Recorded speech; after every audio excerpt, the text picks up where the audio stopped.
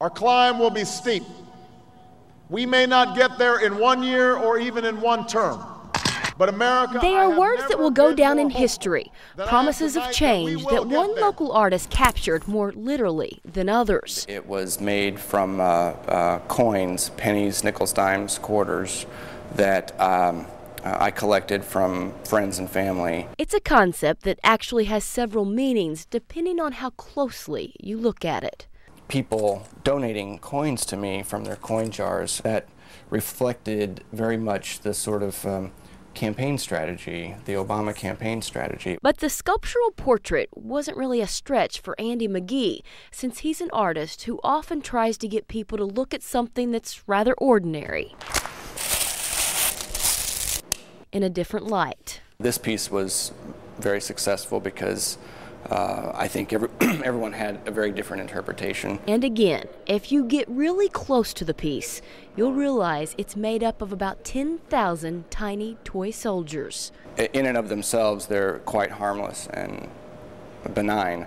But when you see them en masse like this, collected together to create something new, I mean, it has, visually it has a much larger impact. He has done similar pieces with artificial sweetener packets and apparently has plans for several more sculptures, which is why his studio looks more like a recycling facility.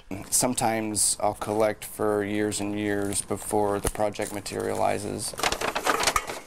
A lot of people have told me that I see the world in a really weird way, and maybe that's true. I'm interested very much in our relationship, as people to the things around us, and more and more to the things that we consume. So the things we throw away, Andy does not, but builds something that makes us stop and think. It's going to be a staircase made out of cigarette boxes, and it'll be called Stairway to Heaven, which has a dual meaning.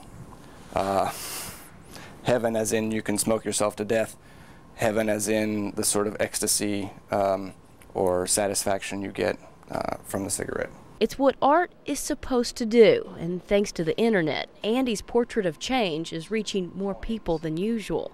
Time magazine found it on the internet along with many other pieces that they were interested in, so they published a copy of it in the Person of the Year issue of Time magazine. And although seeing your art in the middle of Time magazine is pretty cool, having an impact is even cooler. It's very rewarding to have become part of the national discussion, even if only in a very, very small way.